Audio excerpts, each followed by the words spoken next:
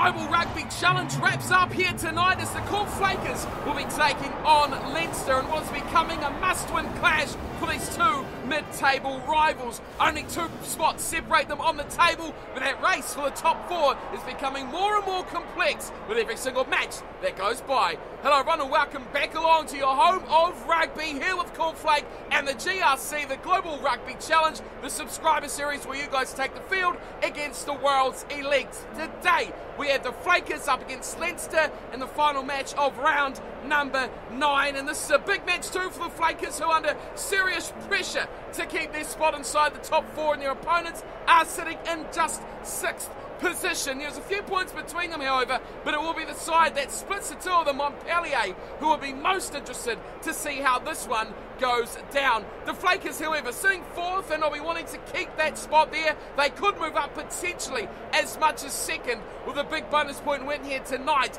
against Leinster. The last couple of rounds have been a bit indifferent here for the Flakers side. In round 7, it was a draw, 14-all with Castres, but then they bounced back nicely, going up against the Crusaders, who pushed them to their limit, just managing to get the job done. 21-14, a victory in round 8 for the Flakers to hit back with 4 points on the board. Today, though, another tough matchup against the 6th place Leinster side. Here is their starting 15 for tonight's matchup, with the front row, as per always, Lucas Barrett on the loose head side, and Zaza Kakulsta returns to hooker, and Peter Matthews resumes his spot on the tight head side of the front row.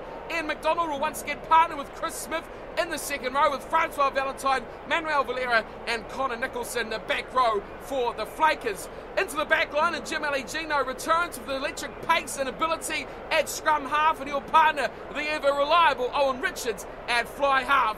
Into midfield, it will be Captain Pierre Valentine at inside centre, and the elusive and destructive Michael Gurin will play it outside. On the left wing, Promise Ekpenawania will start in the 11 jumper with the electric try-scoring phenomenon that is Prince Mars Williamson on the right, with Joshua Barrett starting at fullback for the Flakers, looking to put pressure on those top 2 spots. Now, trying to spoil the party will be Leinster, a team that has had an indifferent season, up and down, all over the place. At their best, they can challenge the best, and they are pretty much one of the only sides to trouble Montpellier this season and comfortably beat them back in round 5, 21 points to 8, and they are the AI team to beat currently. They sit in 6th through Leinster, as we talked about already in the last couple of rounds. They've had it tough. They've taken on 3 of the 4 subscriber sides, and tonight is the final one they will face. And to be fair, they've suffered against them all. The Guardians of the Crib took them out in round 6, 21 points to 14. Then in round 7, the Dragons come along and put the misery on, 31 points to 7. And then the All Flakes in round 8, just last round, it was a thumping, 41 points to 14. Leinster stood no chance to put that one away. They have a very good side. We've talked about it every time we've met this team. It's pretty much Ireland playing in blue. A very good front row, McGrath, Cronin, Furlong. Those guys are up there with the world's elite as well. You've got the Australian Scott Fardy in the second row alongside Devon Toner, and of course the back row, Ruddock, Van der Fly and O'Brien are not to be messed with.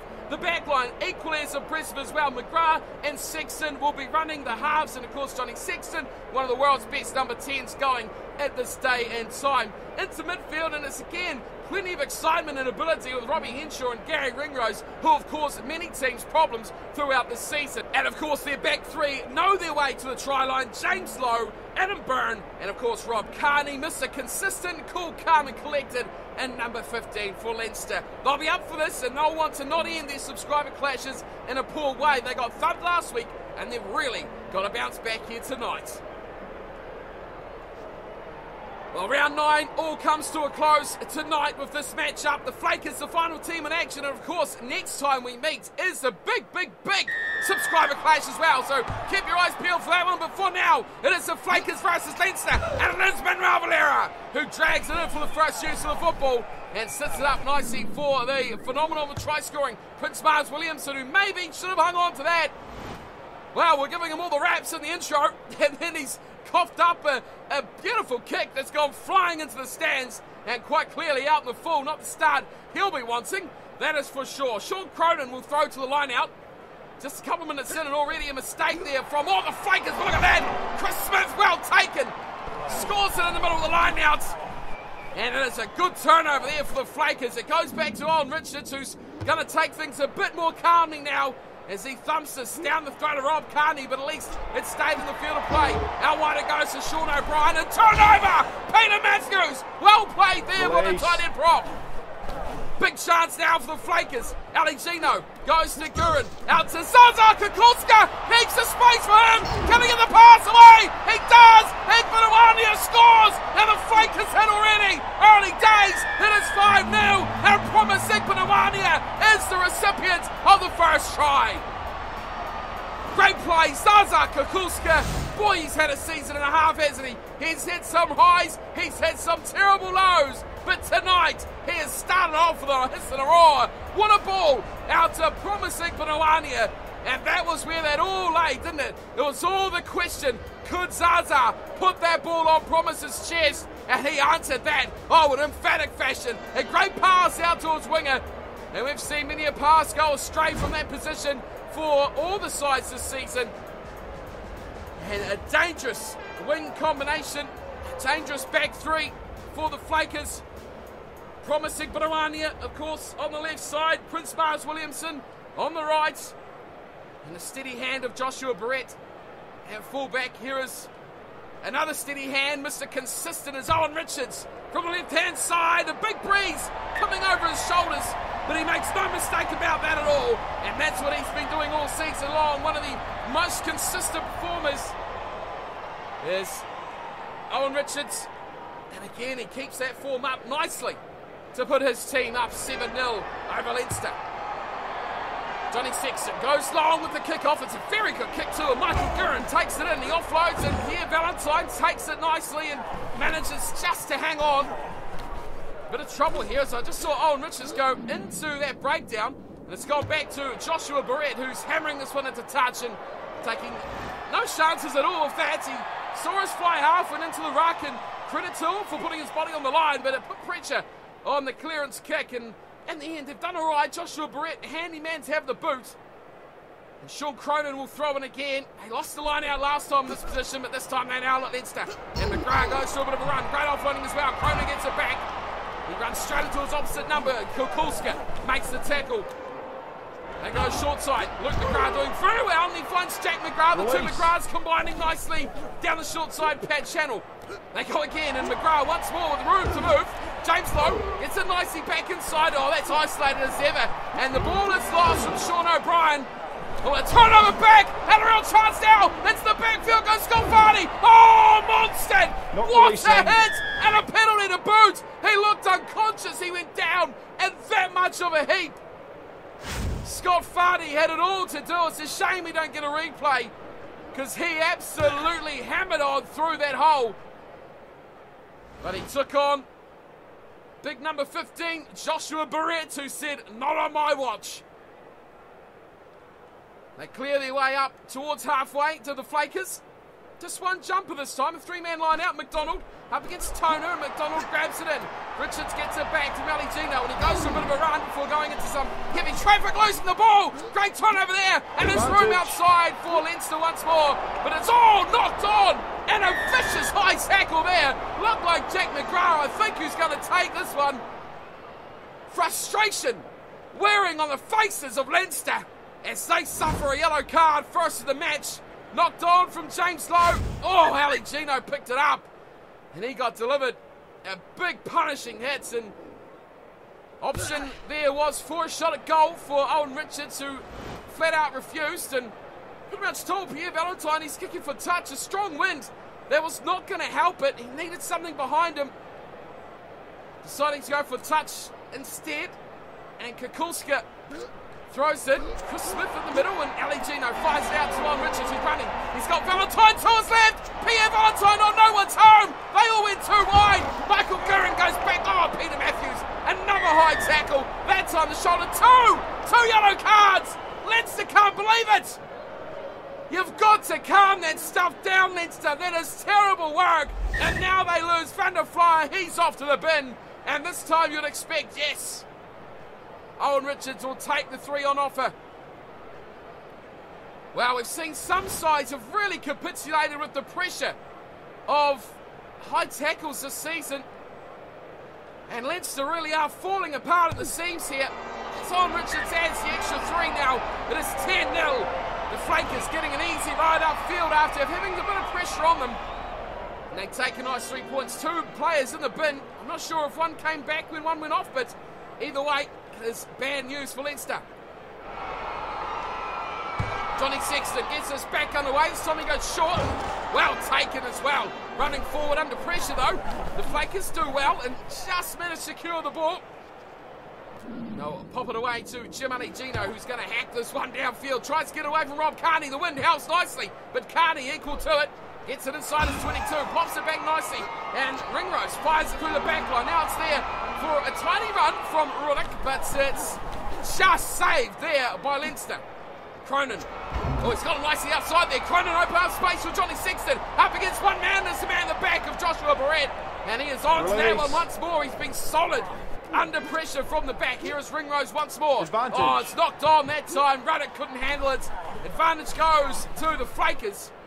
And now it is there. All of this run from Lucas Barrett. Support out wide. Jim Gino put a 9, 11 or 14 on his back. It won't matter. And the pressure of yellow is too much for Leinster to handle. Jim Gino scores. And up to 15-0 we go. Excellent work from Lucas Barrett, the loose head prop. Look at him go. Straight through against his opposite front rower and Sean Cronin. And he just seen little Jim Gino floating out wide. The defence was absolutely shattered at that point, and there was no chance they were stopping little Jim as he was gone. Beautiful ball. For a prop to deliver something like that, it's truly spectacular. And Jim Gino will be blowing a few rounds after this one for his big number 1. He'll be loving that, will Gino. Another try. Such a capable player. Athletic enough and quick enough to play on the wing, midfield, fullback even if you had a stretch. But of course number 9 is where he really excels, his nippy speed. It's definitely a huge asset for the side. There goes half time at the same time as the conversion. And we will head to the sheds at 17-0. Leinster are falling in a heap here. Yellow cards that cost them big time. It's our trail 17-0 to the Flakers. Celebration there for the Flakers. They know what's going on. They know they're on top. And that's the big thing about this match at the moment. They're dominating possession and territory.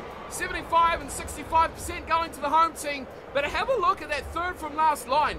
Line breaks. That's a really interesting one for me. 2 each at this stage and only 2 tries for the Flakers. They've really got to pity back up the field, haven't they? From the Leinster penalties that have put them in easy opportunities and managed to get them easy tries from it as well. Being a man or 2 up at most of this half has been a massive advantage for them, and they've taken every single opportunity they could get. Of course, the penalty goal as well puts in that little bit of point of difference. The 14-0 opportunity of a draw is certainly out that window, and at 17-0 now, it's a lot of work to do for Leinster to get back into this game. They need a lot of possession and really a lot of territory. They've had the same amount of line breaks, so you've got to question why they aren't scoring the tries themselves. 17-0 halftime score.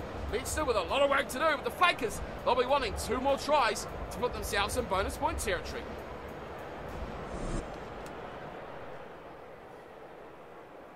Back we go to Owen Richards. Now this has been a very good performance early on from the Flakers.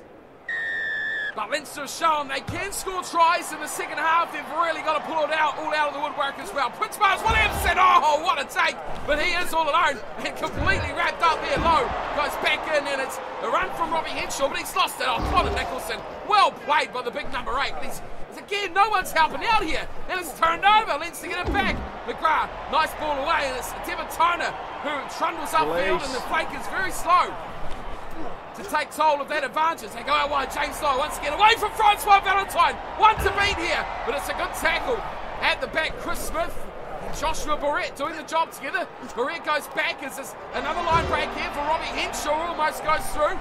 And Leinster really are turning these tables early. Oh, big room here. It's a run away from Jake McGrath. Support out wide from Lowe. One to beat James Lowe, but no way he's getting past Zaza Kukulska. And the hooker running out of space there.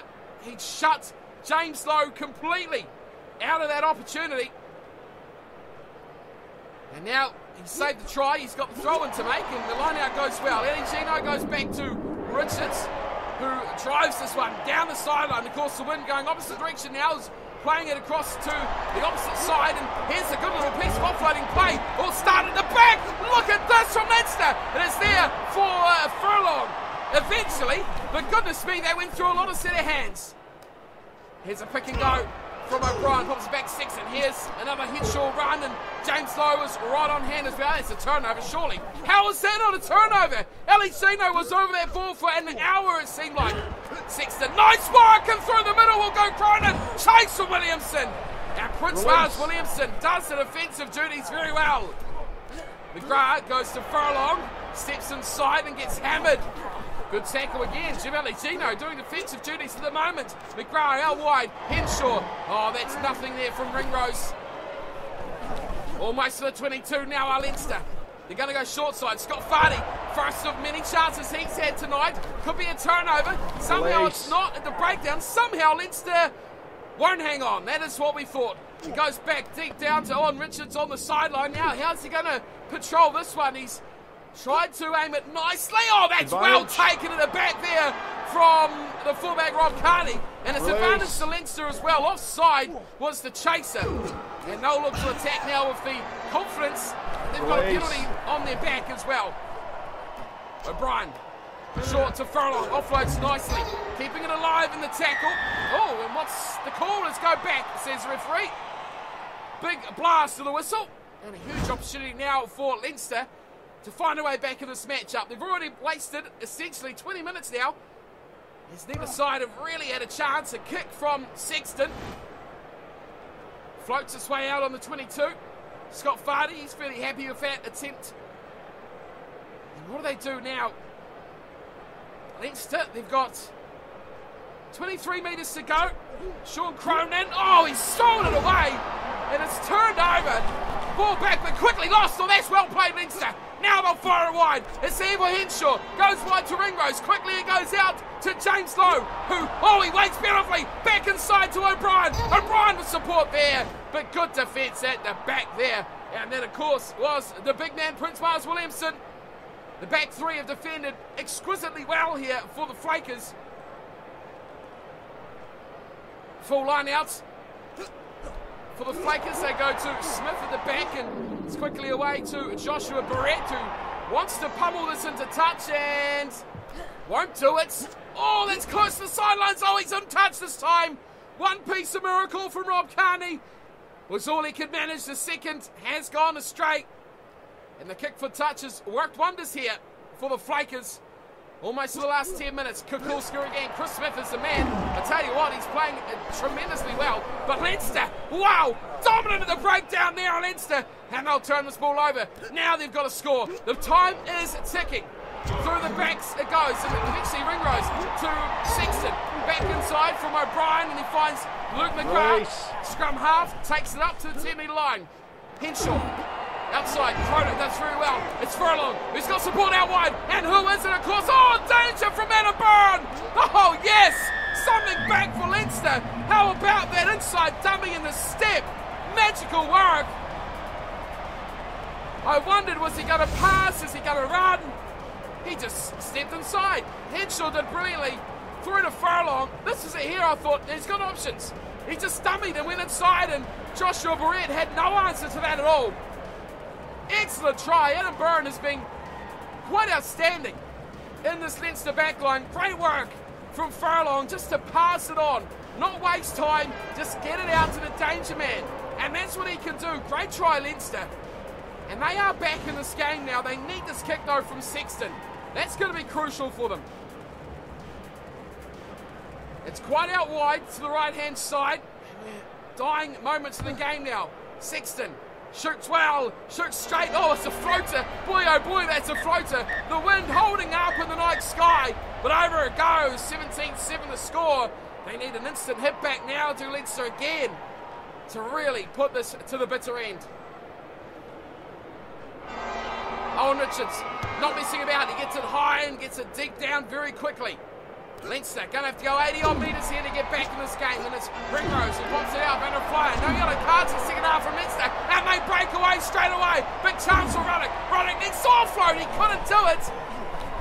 There were 3 blue jerseys right there, ready to take the ball. None of them can find it. Cronin does very well. Furlong back inside to Sexton, and again it's there for McGrath. They chop and change before Sexton gets hammered to ground. Sets it up again. Right, a great offload. Now there's a runaway from Robbie Henshaw. Oh, wow! Joshua Barrett takes no prisoners there. And that pummels him into touch. A bit of a shoulder there. Probably lucky to get away with that. Time is ticking, however. And this shall be, I'd say, the last player of the matchup. Kukulska. Oh, hits his man at the front. Pellegrino away to Richards. And Richards always stopped and just run out of ideas there to Owen Richards. Are they going to go for another try? There's no real advantage to this at all. Valera to McDonald. Out to Valentine, to Pierre Valentine. Well, there you go. Captain says he's had enough. And Pierre Valentine puts it into touch. Again, a less than impressive display from the Flakers as they go into now the final 2 rounds in very much a good position. That draw against Castres will forever haunt them as what it could have been in season number 3. Leinster, well, their tough days are done. That's the last matchup they'll have against the subscriber side. Less than dramatic finish. They had to battle for a full 40 minutes of dominating the matchup to even get 1 try after the 2 tries in the first half to Jim Aligino and Promise Igbenawania was all they managed, but there was enough along with the penalty to Owen Richards and 2 conversions to boot. That 17 points to 0 at the halftime break was all they needed. Adam Burns scored a stunner, but it was too long and too late in the second half. Sexton converted, but they just never seemed up to it, apart from that one moment of brilliance from Mr. Danger out on the right.